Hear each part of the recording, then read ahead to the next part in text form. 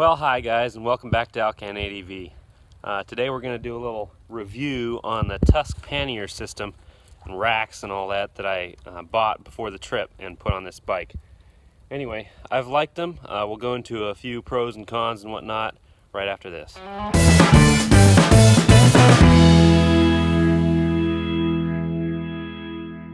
So this system is very modular. You can buy just the box, which is the box, the lid, 2 latches, and nothing else. There's a seal in it, but it's just the box. Then you can buy just the racks if you want. And the box lid comes with these footman loops on it, but no handle, just the loops. So you can strap things down to it if you want. Anyway, what I got was the whole setup, which includes the boxes and the racks. No handles, but 4 latches, 2 boxes, 2 lids, and the rack. They make these racks for all kinds of bikes. Of course, I got the one for my bike, but you can get them for, I know the new generation of Africa Twin is on there. Of course, all the KLRs and a lot of other bikes too, but I'm not sure exactly which ones. You can also buy just the rack if you want, and this is what that looks like. If you buy just the rack, it also comes with this plate here, which is on the back of the box. This is to attach whatever box you decide to put on to. The bracket attaches to the rack by hooking over here. This kind of keeps it centered. And then up here, this pin can be pulled and latches it on that way. Also, there is a nut welded on back here, which you can drill a hole in the box and put a stud, a screw through here, which locks the box to the rack. And you can't get it off unless you have a key or something and can open the box. So that works okay.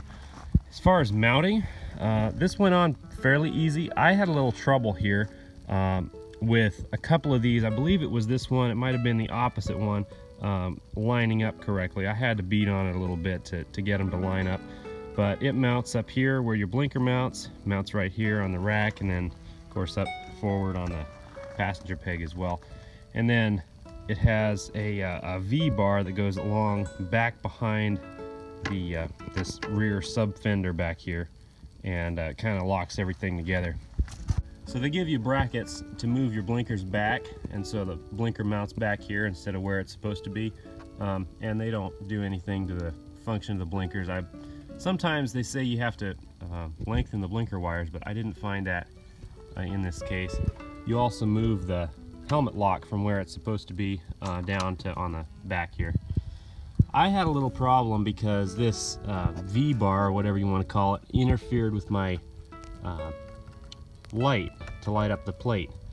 It's not the light, it's actually the little shroud that goes over the light. You can't quite see it really, but so I had to cut that shroud out a bit on both sides to where it wouldn't rub with this bar. But other than that, installation went fairly smooth. Now, if you get these boxes, I would highly recommend also getting the pannier handles for them. This not only aids in carrying the box, you can take the box off, walk into a hotel with it, and just carry it like a suitcase. It's also, for a passenger, they can hang on to these, which is fairly nice. And this is something I wanted to do very much, is be able to still have a passenger on. And so I was very careful when I put these on, because when you mount these, you can mount them in all kinds of configurations, up, down, forward, backward. So I was real careful to where there was enough room on the foot peg for a passenger's foot, and so that's kind of how they got to where they are. Also, I wanted them low enough to where I could keep my center of gravity as low as possible. Now, if you have a top case like I did that sticks out past the rear rack here, there's another thing you have to watch out for, and that is mounting these panniers low enough that they'll clear the box. And so if you have a box sticking out, you've got to be able to lift that lid off and get it out of there. Otherwise, well, you'll have problems.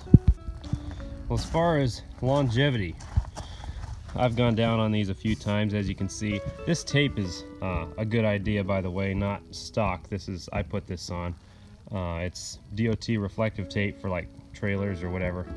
Lights up like crazy at night. I've had people just amazed when they drive behind me at how much the back of this thing lights up. Anyway, I've gone down a few times on each side, at least once real hard on each side, and they've held up really well. Now, one thing that'll happen as you crash on these things is if you hit the front of them, this will crack here. I've hit the front and then bent it back from its racked position, and it cracks out. Obviously the seal isn't quite watertight there, but oh well.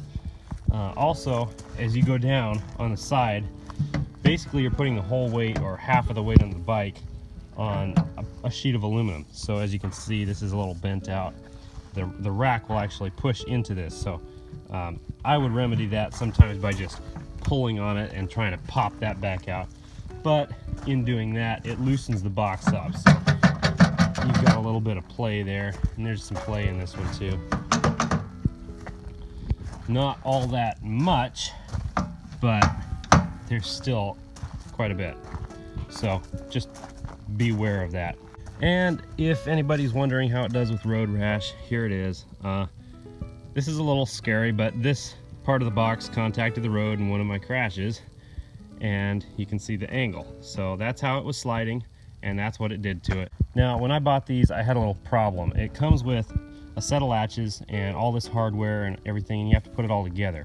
But one of the latches I got wouldn't open, and I quickly ruled out the possibility that it was me.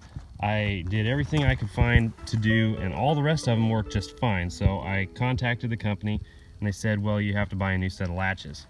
And I wasn't too happy about that, and I wrote a letter or a comment or something, and said, you know, this is a defective product and blah blah blah. And they got back to me, and they were very nice. They sent me a new set of latches, and they sent me like a refund to their site and all kinds of stuff, and they were very apologetic. So nothing against Tusk customer service, but once in a while you might have to push them a little bit. Anyway, all of them work fine now. I put lockies on them before I left, and all the locks still work just fine. They're all keyed alike per set, and so there's no worries about having different keys and all that. Only thing I could think of was if I could get a top box that was keyed the same as these boxes, it would be real nice. But if you want that, go with Happy Trails or something else, and you can get that.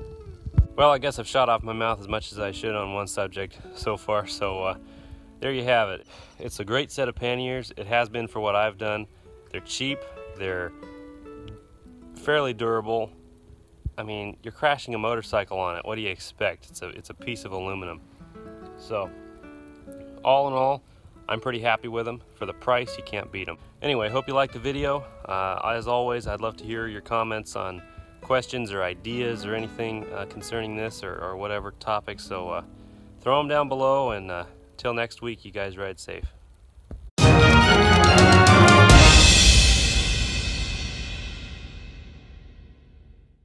Now, I had a problem